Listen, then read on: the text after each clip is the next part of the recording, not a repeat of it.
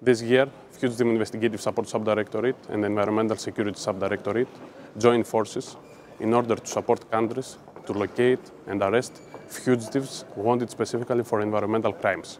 Together with 23 officers from different countries, joined forces during the first week of October and worked 139 cases sent from 36 different countries.